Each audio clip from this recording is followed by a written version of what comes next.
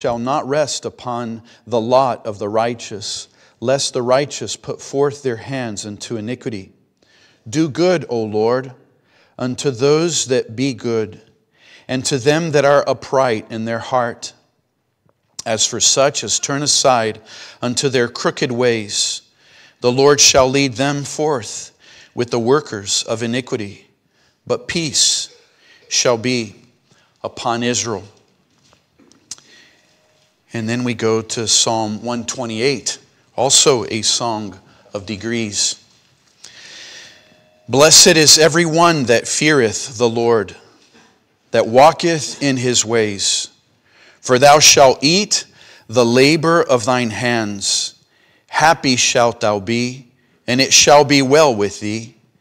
Thy wife shall be as a fruitful vine by the sides of thine house, thy children like olive plants round about thy table. Behold, that thus shall the man be blessed that feareth the Lord. The Lord shall bless thee out of Zion, and thou shalt see the good of Jerusalem all the days of thy life. Yea, thou shalt see thy children's children, and peace upon Israel. Amen. May the Lord bless the reading of His Word and the preaching further. And let us now, if you wish to follow as I read the form of baptism, it can be found. We turn now our attention back to Psalm 128. And we hope to consider especially this psalm, but even as this psalm is embraced by the full array of what are called the songs of degrees or psalms of ascent, from Psalm 120 all the way to Psalm 134. You may be familiar with this. Your Bibles may have the initial phrasing, a song of degrees. It starts in 120 and it goes all the way to 134. So in a sense, every psalm here is to be understood in the whole context of these many psalms. The psalms of ascent or of degrees were so called because no matter where you came from Judah or from Upper Israel, to go to Jerusalem meant to go up, because Jerusalem stood higher up in terms of the terrain. And so as they left their little villages and their little towns in the countrysides of Judea and Israel, they did their pilgrimage toward Jerusalem, and it was an ascent. It was degrees in which they were going higher and higher, all the way to Mount Zion, to the temple. Every single Jewish man was commanded to go, and if possible to take his whole family 3 times a year, and do this pilgrimage during the Feast of Passover and Tabernacles and Pentecost. And as they went, they sang. And as they left their little towns and little villages, the initial songs, they would have started on Psalm 120. And if you follow the themes, they begin with local elements, with things that were very personal. If you look at Psalm 120, it is, "In my distress I cried." And 120 takes a certain area, and imagine if you were someone who lived in Meshech and in Kedar, how personal Psalm 120 would be to you. See, it's people leaving these areas, and even if you weren't in that city, but you were somewhere else, when you began singing this psalm, you knew that although that's not your town, it's the same context. Here I am leaving my town, and there were always these elements of danger. And so Psalm 120 is just thinking of the local reality of the blessing that God has protected your little town, your little village, even though there have been elements of difficulties in your very area. And as you progress, think of this reality that as people left their little towns and joined the main highway, they would meet with other groups that had met their own towns. And as they kept singing in progression, the themes went from local concerns and cares to more global concerns and cares, to the point where if you go to Psalm 120, the great blessing they're asking is not just that God helped me here in Meshach and in Kedar, but all of Israel, and they're remembering the blessings of when God delivered them from the great exile in Egypt. And so the themes go from local, that would relate to the experience of their little towns and their countryside realities, to the whole reality of Israel and the need of all the peoples. And if you go to the very center of this array of Psalms, it is Psalm 127 and 128. That's number 8 and number 9. And they're the Psalms that focus on the family, that focus on family life. And we will be considering this reality in our first point. But just one more word before we go into our 2 points. Blessing is what they were singing about throughout. The blessings of God's deliverance for their own little hamlet, the blessings for God's deliverance for all the people.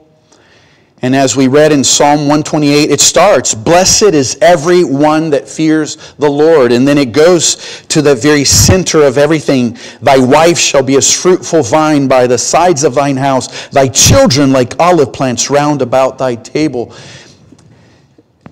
I just want to start with this, beloved. I know that you will agree, I don't need to prove this point. Every single human in the entire face of the world desires exactly this: blessing. In our first point, we will start by defining blessing. And this will become very, very established that it is very true. Our first point will be the blessed life. And then our second point will be the secret, the secret to the blessed life. This is why our theme is the secret to the blessed life.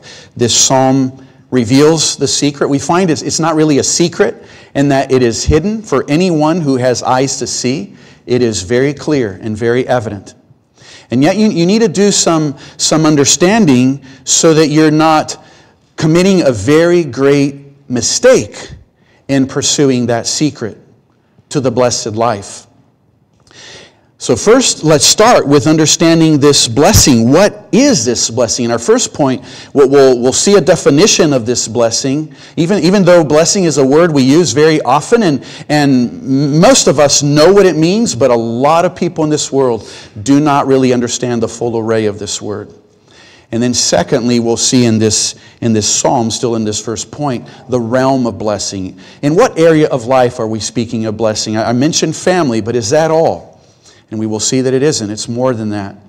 So first of all, what is blessing? A simple definition. Well, it helps when God's Word itself, the translators of the ancient texts, they found different words to translate the word blessing. It's not the word blessing everywhere.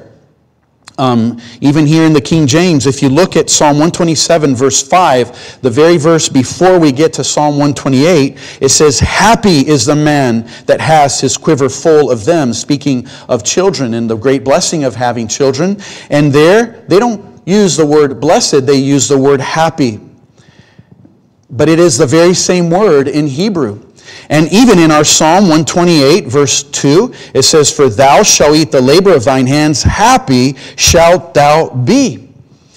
And it's a great blessing that the translators of the King James chose to vary a little bit in what words to use to help us realize the array of the word blessing in Hebrew. It doesn't just mean blessing. It means happiness. And then that helps us understand blessing. And it's not just happiness. You could also use the word fulfillment. You could say, fulfilled is everyone that feareth the Lord. And fulfilled in what way? In a sense of satisfaction. That's another word.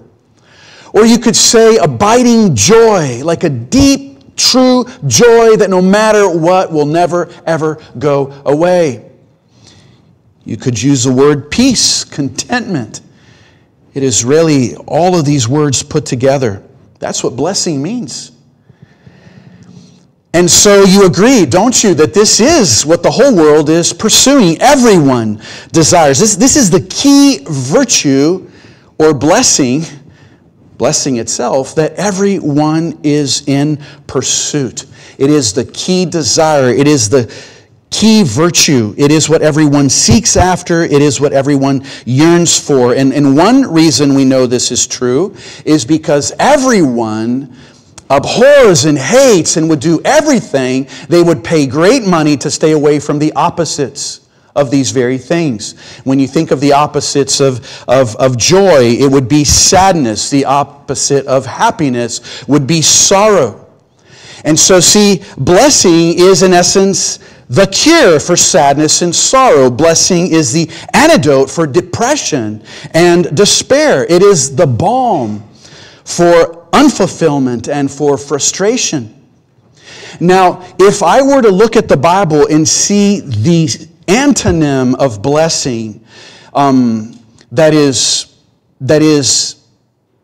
the most technically, theologically speaking, absolute. It's not sorrow, sadness, despair, depression. There's another word. It's the word curse. And what's profound of the word curse, doesn't the very thought of the word curse already bring a certain deep kind of feeling in your heart? And it is this, because curse, technically speaking in the Bible, is what makes all those other words, sorrow, despair, depression, stay. A person who is cursed, or a people who are cursed in the Bible, theologically speaking, it means they're in trouble. They're in danger. You don't want to stay in a place of curse. See, curse means continuously in despair. It means forever in depression. It means unless something happens, and this is the great blessing, God's Word provides the antidote even for curse. And it's blessing. See, this is why I mean that the word blessing is so powerful and so great, because everyone hates curse, and everyone wants blessing. And so having then blessing, the context of what it means, satisfaction, fulfillment, joy, abiding, peace. Well, let's speak now of the realm of blessing that this psalm is speaking of. Is it saying that you'll just be happy in your family? Family, we see it's central here, but no. Look how he starts. It starts with the work life. For thou shalt eat the labor of thine hands. Happy shalt thou be, and it shall be well with thee. Now, it's not meaning that work is more important than family. But you'll understand why he starts with work. There's a sweet, beautiful knowledge here. Because as soon as you have work being blessed in verse 2, in verse 3 we have the wife at home, fruitful, but there are children like olive plants round about thy table. You would not be able to feed your children if you didn't have labor being blessed. And so he starts in this beautiful, natural way. You will be blessed in your work life. You will be blessed in your family life. But it doesn't stop there either. In this little psalm, there's something of the progression of all these psalms put together. Remember, we said that in all these psalms it starts with their local realities. Here we are in this little town. There are enemies over there. Lord, we're so thankful that you blessed us from that enemy. And then you think of all of Israel, and they remember when they were in Egypt, and they all together joined their voices. Lord, we are so thankful that we were delivered from Egypt. And there's a progression. In all these psalms, there's a progression. In this little psalm, 128, the progression starts in work. You're blessed, for thou shalt eat the labor of thine hands. Verse 3, thy wife shall be as a fruitful vine by thy side of thine house, thy children like olive plants round about thy table. And you will be blessed with the thought. We don't have to think of how many children we'll have. In those days, they never, ever even thought. It didn't cross their minds to do what the world does today, of limiting for less children. because some families had 10 and 5 died. And so however many babies came into the family, they were so thankful. But they needed to have money and food to feed those babies. And so see, the blessing flows. There will be blessing in work because you will have babies and you'll have to feed them. And then you'll be blessed because your wife will be there, fruitful. She will have a heart for the Lord. And there will be these little babies all around the table. And they will be blessed because there will be food for them. But look at the progression. Behold, verse 4, that thus shall the man be blessed that feareth the Lord. Verse 5, the Lord shall bless thee out of Zion. Zion, remember, was not just Jerusalem. Jerusalem sometimes was called all of Zion, but Zion was the mountain where the temple was. So Zion per se is mainly the temple place, and it becomes a keyword, as it were, like a synonym for the whole church. They will be a blessing to the church. But then that also means, because see, the church will be sending their blessings upon them. So they're the ones who will be blessed. But if they're being blessed, of course the whole church is. Isn't this true, beloved? There are 2 babies, and there are a few families that are more close connected to the blessing. But it's the whole congregation that is blessed in this blessing. There's a blessing out of Zion to them, and there's a blessing from them to Zion. The church in verse 5. But then look, and thou shalt see the good of Jerusalem all the days of thy life. From the church locale, it goes to all of Jerusalem, which is the entire capital city. It goes from the church to the city. And there's this growth. And so you could think in terms spiritual, that it goes from this little local church to the whole entirety of Christ's church throughout the whole world, because it's not just this one. But you can think even in terms of the world. The world is being blessed. The cities of this world are blessed in Charles and Marcus being raised in a family that will teach them about Jesus. And there will be 2 other little citizens in New Jersey and in America who will be lights in this world, along with all the other children and all the fathers and mothers who love the Lord. God wants us to understand that this blessing is not just local to a family, not local to a church, but it's to all of Jerusalem. It's really the whole church of the Lord Jesus Christ. And notice, and the progression, yea, thou shalt see thy children's children. See, right there you see progression. It doesn't end with the Tanis seniors just being blessed with the Tanis juniors, and then they see now their grandson and now a great-grandson being blessed. And I could say the same for the Van Woudenbergs. Their children's children. And look what it says. And peace upon Israel. Israel is the entire country. So there's this progression from Zion to Jerusalem to Israel. That is the church, and then the whole city, and then the entire country. And you're, of course, at this point understanding it doesn't stop here. It goes to the whole world. And so this blessing that I spoke of, that God is promising, that there will be this fulfillment, this sense of satisfaction, this sense of joy that is abiding blessing, is for your family, for the whole church, for the entire neighborhood, for all of America, for the entire world. And I think of just one example, William Carey, when he left his little hamlet of England. He was an unknown shoemaker. But God used him in India for the translation of dozens of languages to have the Bible.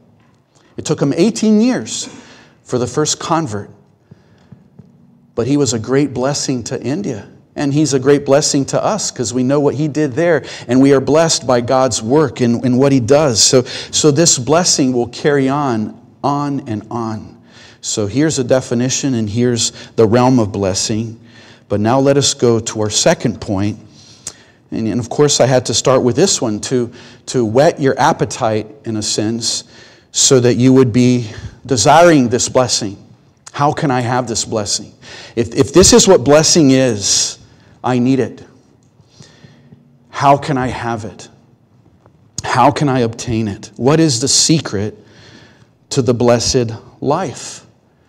because I need this fulfillment, I need this satisfaction, and I need it for my work, I need it for my family, and I want it for my neighborhood, I want it for my whole church. How can I have it? And as I said, God's Word is not obscuring anything. It is very clear. It is our heart that obscures things. And so we need to be very careful in this pursuit, because many have failed. And there are many people today who say, I tried the church. They promise many things, but I never received them, so I left.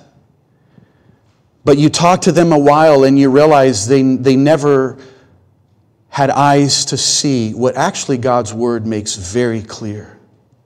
But our human hearts gets in the way. Remember, I said that the whole entire world is wanting this very blessing. They're wanting this fulfillment, the sense of peace. Who in their right mind don't prefer that over curse? Why is it that they don't find it? Well, let us look at God's Word to seek for the secret of this blessing. Well, verse 1 starts, blessed is everyone that feareth the Lord. So the first thing that brings to our mind, that must come to our mind, is fear of the Lord. That's where we start. It's where the psalm starts. It is fearing the Lord. There will be no such blessing if you do not fear the Lord. And when we speak of fearing the Lord, we are speaking not of a phobia, not of a dread in and of itself. But the word fear is not a key word that means something else. There are the elements of dread and of horror even in the word fear, but you've heard it explained. We're going to have it explained again, because fear of God is also where we kind of get confused. It is reverence to God. It is honor to God. And where is the fear in? The fear is a fear to disobey. The dread is a dread to dishonor. You yearn for God's honor so greatly. And because you know of your weakness, you have a dread that you will dishonor Him. If there is any horror, it is a horror of displeasing the God whom we desire to please so greatly. That's what the fear of God is. Now, notice how this is 100% antithetical to the world. If you look at one word for blessing, it is happy. But the first thing he says is, you could say, happy is the one that fears the Lord. And fear has a connotation of dread, of horror. How can that make me happy? That's one reason why many people bypass the church. Or churches that are not showing what this fear really means in its true sense. It makes a lot of people frustrated, and they can leave as well. How can we coincide these two together? This is elsewhere in Scripture. Jesus begins to preach in the Sermon on the Mount in Matthew 5, and He says, blessed, happy, are the poor in spirit, which means you're sad. You're sad that you're poor spiritually. The very next blessing, blessed are those who mourn. And how can you put these two together? See, it's by what the fear of the Lord means. You are displeased, you are fearing, you are dreading to displease your Lord.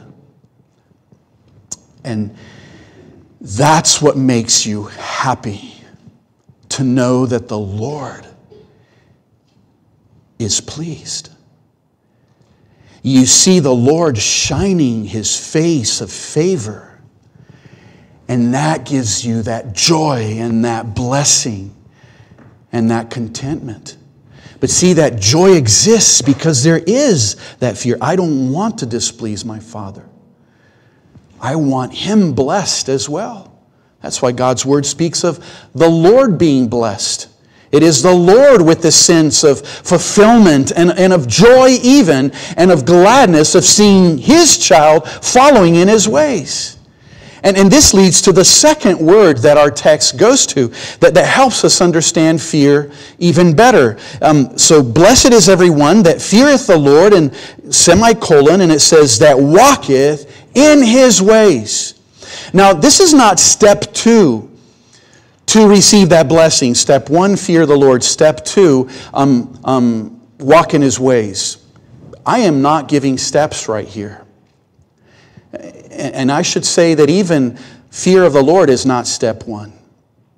I'm just saying in the realm of fear of the Lord, and now God's Word brought the realm of walking in the ways of the Lord, there will be this blessing. What helps us with this phrase, that walketh in His ways, it helps us understand what true fear of the Lord is. It is not someone who is there at home just dreading. That's nothing. God does not want that. It is someone who says, Lord, I love you and I want to obey you. Give me the strength. Give me the desire. Give me the teaching. Help me to be productive. I want to walk in thy ways. And see, a child of God who is found walking in the ways is a child of God who fears the Lord. They go hand in hand. See, it's not step 2. It is showing what fear of the Lord is. It's what you find often in the Proverbs and Psalms. The second phrase is there to help understand what the first phrase means. And so a person who fears the Lord will be the person who walks in the ways of the Lord.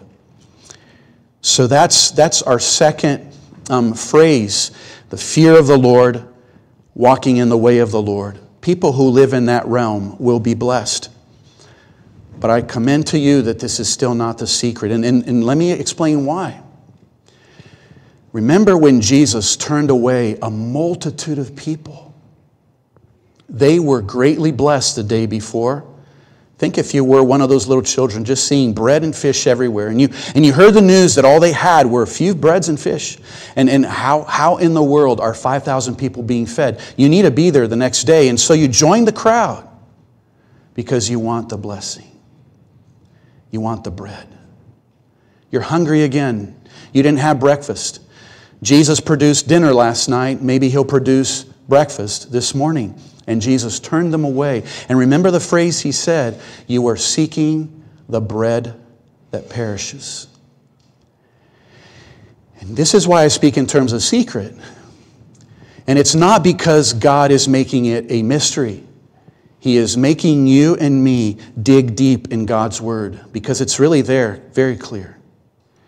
If what you want is the blessing, you want the fulfillment, you want the joy, you want the peace, there's a logical reality why you would want all that. But if that's all you want, you will never, ever find it.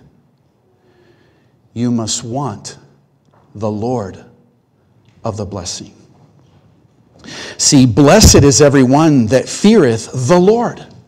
And see, even though I began with fear and then I went with walk in His ways, still if you stop to think, the crux of the matter here is the Lord whom you are to fear and the Lord whose ways you want to follow. And this is why the next word I want to lead you to is from Psalm 125, and look at exactly how that psalm begins. And here you see what I mean by God's word being very clear and commending us in the way. It is not saying, you want blessing, but I will hide how to get it. No, it is our heart that hides it because I say, I want blessing and I want it now, and I want it my way. And God's way says, no, my way is me. If you want blessing, you must want me. Because to have blessing, you must fear me, and you must walk in my ways. And how in the world can a soul do this?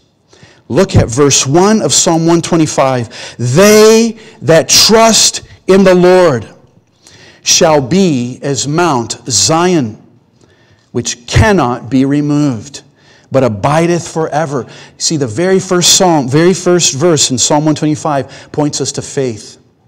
And beloved, I know that in many sermons, in many ways, you've been driven there.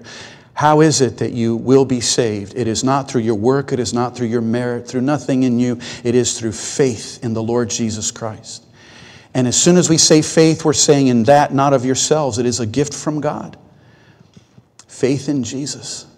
And see, true faith in Jesus is when you say, I want Jesus. I don't want the bread that Jesus gives. I want Him. So that would be you saying, I don't want happiness for the sake of happiness. I want Jesus because He makes me happy. I want Jesus in my family. I want Jesus in my work. And I want Jesus in all my life. I want Jesus in my church. I want Jesus in my country. I want Jesus in this whole entire world. That is what is blessing for me. Christ and His name. Now, there's one more place to go to. And these Psalms help us as well. These Psalms, way before Jesus came and died, were already pointing to the people. And I do believe for the people there, you feel sorry for those who lived in the Old Testament times, because the secrets there were being unfolded and revealed little by little. And they were quite hazy, you could say. But it was still there. But by faith, you would get it. Today, it's a lot more clear. Remember what I said about blessing. And I'll end with this thought. Blessing means all these words: fulfillment, joy, happiness, contentment, peace. But the opposite of blessing are not these words. The opposite of blessing is curse. Because curse means the permanence of all these things forever. We are born into this world with the curse of Adam. Our sins upon us would make certain not just temporary despair while we live, but eternal despair after we die. Not just some depression while we live, but hell is a place of permanent depression. So we want blessing, but we're born into this world with curse. How can we have blessing? Well, the text already pointed us to the Lord. Have faith in Him. But who is Him? The focus here is not the Lord God sitting upon His throne, but the Lord God who came upon this earth. And here on earth took the curse. And by taking the curse, your faith in Him makes it whereby the curse is no longer upon you. There will be no more depression forever, no more despair forever, no more frustration forever. And see, beloved, this is where the believer, if he lives in this world and some of that comes, his joy is to know it's only for a while. It's only for a while.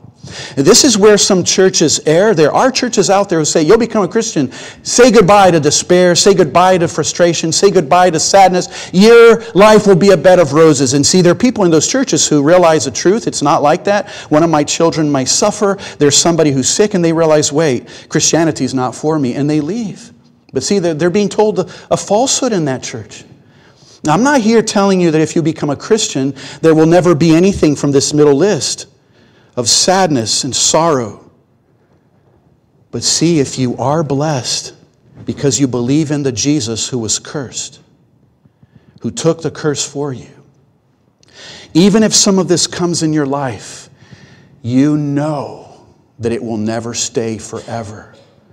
Often in this world, God delivers, and you know always for certain in the next, I know for sure it will be gone. Now, I want to point you, and with this I end, Psalm 129, the very next psalm after 128 that we read, will bring a little element. And this will lead us, in a sense, to our sermon in this afternoon.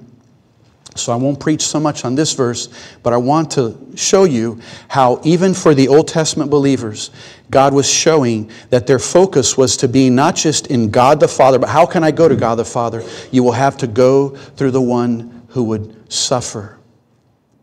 He would be the one who would give you blessing because He would take the curse. Look at Psalm 129. Many a time have they afflicted me from my youth. May Israel now say, many a time have they afflicted me from my youth, yet they have not prevailed against me. And then verse 3, the plowers plowed upon my back. They may long their furrows. The Lord is righteous. He hath cut asunder the cords of the wicked. Let them be confounded and turn back that hate me, that hate Zion. Verse 3, you may have heard this psalm as a prophecy of the Lord Jesus Christ. when he was being scourged, especially in Pilate's praetorium, that would have been when the plowers would have made long their furrows. Now, anyone here who has a liking of farming or has seen this, or you may have not done it, but you've seen it. Think not, even if you think of the machinery of creating, the plowing the ground, of course you want them to be straight. And if you think of those old days where the man would be behind the oxen and you had just one line, you would want that line very straight and very deep. And this is allusion here of the psalmist. The plowers plowed upon my back. They made long their furrows. And this is attributed to the Lord Jesus. You notice who's speaking. It is Jesus. And he's speaking metaphorically in a sense because there was no plow, but it was very real that they did scourge his back where the furrows were long and they were straight. It was as if Pilate's soldiers were preparing the back of Jesus for sowing their malicious seeds. They wanted him to die. The scourging of the man who went to be crucified was meant to make the body shed so much blood so that it could make the death a little shorter. And there was a saying that they dreaded more the scourging even than the cross. And God's Word, we will see mainly tonight, makes much of the scourgings of Christ. Where Jesus is spoken in Isaiah 50, I gave my back to the smiters. And we find in the text where they did scourge Jesus' back, and here we find the plowers plowing upon my back. And I just want to leave you this one thought. Beloved, a person who would be under that scourge to go to the cross was the whole community saying, this is a cursed man. Cursed be he. And may he die lifted off the ground, lest he would curse the ground we are upon. That's why cursed was the man who would hang on a tree. So see, Psalm 28 leads us to the suffering and death of Christ, especially with the focus of him taking the curse. Right after the psalm that says, blessed is everyone that fears the Lord. So the progression is this, beloved. For there to be blessing in your life, you must fear the Lord. For that fear to be true, you must walk in his ways. For that to even begin, you must trust in the Lord. Who is the Lord? He's the one who took your curse forever so that you may be blessed everywhere and forever. Train your little children to believe that, to yearn after that. And all who do will have this blessing that so many everyone yearn for, but they're confused. They're seeking the blessing itself and not the Lord of the blessing. But when you see what he undertook for you to be so blessed, then you want a Savior. We want a Savior who died for us. May it be your prayer and mine. Let us pray. Our gracious and glorious Father, how we thank thee, Lord, for this blessing that is offered to everyone that feareth the Lord, that walketh in his ways. So, Lord, we pray, help us to truly fear thee. Help us to truly walk in thy ways. And we know we can only do this by faith, so help us, Lord, truly believe. And we do not just believe for the sake of believing. We believe in a Savior whose back was like a plowed field, even in preparation for his dying on the cross. Help us to understand, Lord, that there Jesus was becoming a curse so that we can receive the blessing. So, Lord, may not a single one of us yearn for the blessing itself. It will be empty. It will be simply searching after pleasure for the sake of pleasure or riches for the sake of riches. This world is after all of that, Lord, but they miss the mark. And it is not a secret, truly. In your word, it is so revealed. Jesus paid the debt for cursed people. The chastisement of our peace fell upon him. So, Lord, give us peace as we look to him. Help us to know, Lord, that the secret of blessing is Jesus and him crucified for sinners. We pray in his name. Amen.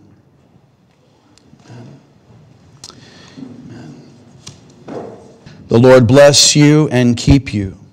The Lord make his face shine upon you and be gracious unto you. The Lord lift up his countenance upon you and give you peace.